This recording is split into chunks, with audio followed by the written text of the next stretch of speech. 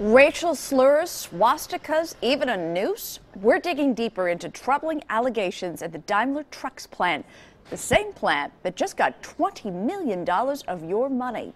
Welcome to KOIN 6 News at 5, everybody. I'm Ann State. And I'm Jeff Gianola, and the state is now investigating these racial harassment complaints. And we're going straight to those people who helped Daimler get all of those millions of dollars in government money. Chris Woodard live tonight in North Portland with this. Chris. Yeah, and we're here in front of the Daimler plant where that harassment, those threats are said to have taken place. Tonight I've learned that this may go back at least 10 years, something that's been going on for a decade, according to the labor commissioner.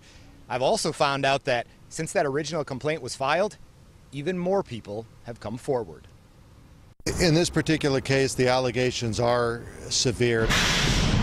To be blunt, things have to be pretty bad for State Labor Commissioner Brad Avakian to file a complaint. Many of them have been subjected to racial slurs, have been fearful at work. And the claims of racial harassment at this Daimler Trucks plant are pretty bad, to say the least. Physical intimidation, the threats of physical harm. We got our hands on the official complaints of 4 employees, black employees referred to by several different racial slurs.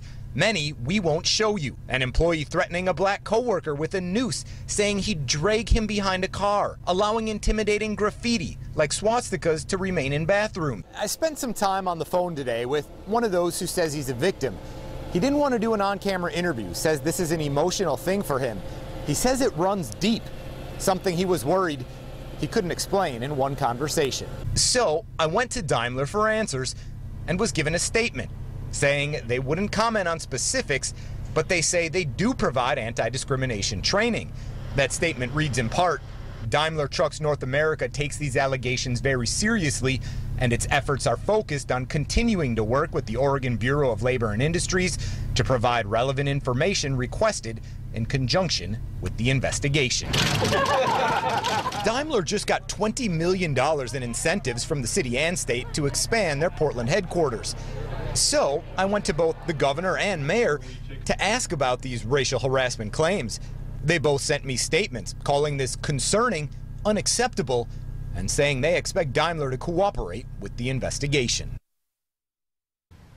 And the mayor says that he will be monitoring this investigation. The state has 1 year to complete the investigation, but the labor commissioner tells me it won't take that long. They'll get it done sooner than that. If the claims of what went on at this plant prove true, those victims could be entitled to compensation. Daimler may find themselves in a courtroom facing prosecution. A lot of stuff we'll continue to stay on top of throughout this process. Live in North Portland, I'm Chris Woodard for KOIN 6 News. Some pretty serious charges, so you can count on KOIN to keep following this story and the investigation. And remember, you can look for updates anytime, 24/7, KOIN.com.